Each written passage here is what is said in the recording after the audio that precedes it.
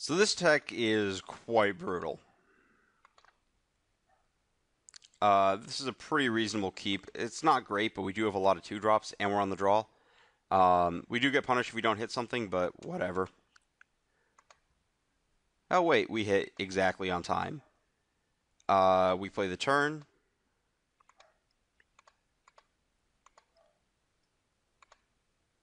Our opponent does nothing. I just slam favor, go to town with my 3/4 flyer, which is real hard for him to beat unless he has pillar, which he just has nothing. So this game's pretty uninteresting from here. I just play some flyers. I keep opting to do this instead of the Pilgrim because the Pilgrim's a better play when it has the virtual haste of cast plus enchant. I split up the enchantments here, so I have 2 3-power flyers in case of pillar, like I said. Or like Oppressive Razor or something. Anything that makes my flyers worse. He just concedes. Game 2 is not a whole lot better for him. So I keep this one lander on the basis of, let's just sort this out. This thing being awesome, I feel like I can stumble for a turn and hit even with my 16 lander. And also Raise the Alarm being potentially awesome against his other white deck, which at least had 1/3/1.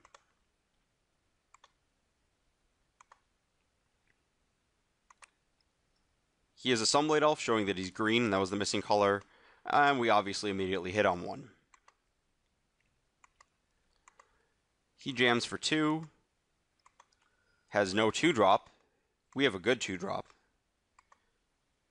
He plays a Living Totem, this card's awesome. I can't really say enough about it.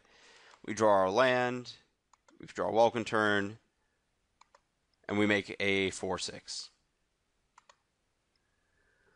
And bring the beatdowns. So he plays a 2/2, tries to race. We keep drawing the nuts because why not? We play the turn and the favor to trigger this to make it a 5/7, make it bigger.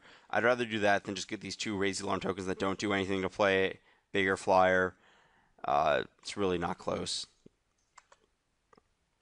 He attacks for 3, puts himself into a board state where he could have left up Pump to activate here. So the Pump here would make this a 3, 5, 6. Nope, that would still be an Abyss on my guy. So I thought he had something here. He could have left everything back in order to block down the Pride Mate. In the end, it doesn't matter because I just draw another land, and Illusory Angel enters the battlefield, and he very promptly just concedes the game.